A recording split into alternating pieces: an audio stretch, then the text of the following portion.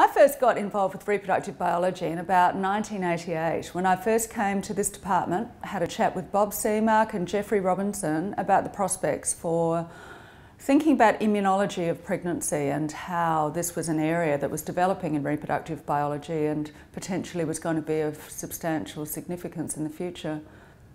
I was very lucky to get involved in reproductive biology at a time when I think we were just beginning to think about how the immune system was interacting with the embryo at the outset of pregnancy, and to consider how signals from the mother's body were being transmitted to the embryo and supporting its development in that critical early phase of pre-implantation.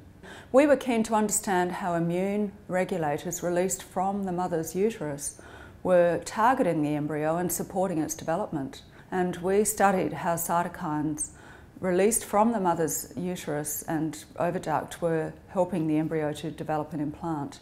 And we were really lucky to find that a key cytokine called GM-CSF was released and turned out to have very potent activities in supporting the embryo.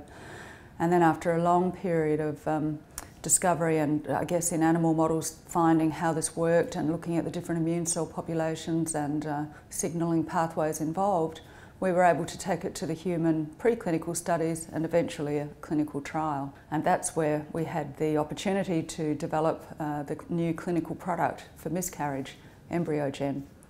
Another major interest over the last several years has been to understand how immune tolerance is generated in early pregnancy, and particularly how the mother's body comes to allow the embryo to implant and how that tolerant environment is generated at the outset of pregnancy. As I've sort of matured in my career and thought more about, why do we do research and what is the value of research, it's become increasingly important to me that our research is translated to improve human health and quality of life as far as we can. Thinking about how to move from animal work and bench work into the human clinical situation has become quite important to me. And I guess the development of the novel miscarriage treatment was a first example of that, being able to go right from the very fundamental work in the animal and cellular studies right through to doing a clinical trial and then being able to get our product on the market to actually make a difference to women's lives. And that has been immensely satisfying and really a highlight. I'm so excited to become appointed as the director of the Robinson Institute. It's such an honour and really an enormous privilege to be able to now move to influence the research of a much larger group of people and to think about strategy for the future, to identify the big research questions and to find ways to encourage and support younger researchers to address those big challenges is going to be a great challenge, and I'm really looking forward to it. I think it's a great privilege, and I'm really hoping to be able to do some important things and I guess to steer the Institute towards an even better and grander future. I think that we've really laid a very solid foundation for the future through the absolutely fantastic work of the inaugural director. Rob Norman has really laid down a very solid foundation and assembled some fantastic researchers, some excellent infrastructure, and I think more importantly perhaps even than that, the kind of enthusiasm and collegiality and the spirit, the collaborative spirit particularly, to work together to address some big questions.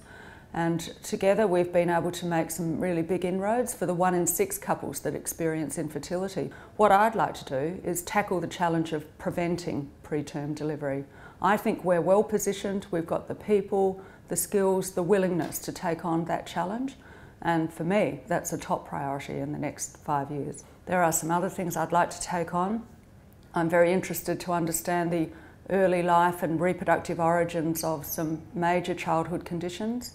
Allergy and asthma, obesity as we've discussed, and even some neurological conditions like autism are now understood to have their origins in the uterus before birth.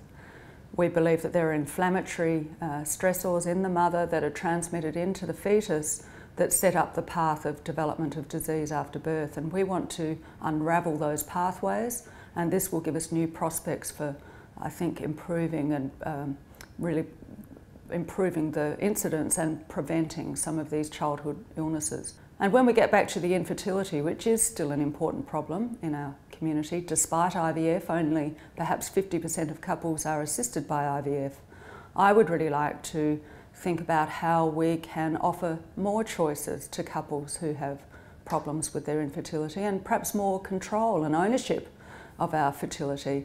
And this means raising awareness in the community about ownership, I think, of our reproductive capability, and it's about educating younger people to take care of their reproductive health right from the beginning of their sexual lives. I'm so excited to take on this new role. I'm really looking forward to the challenge. I'm very enthusiastic about working with the wonderful team of people that we have assembled, the fantastic young emerging star researchers, and I particularly want to work with those young people to give them the opportunity to really do great science, great discovery, and turn those discoveries into things that can really improve people's lives and make a difference.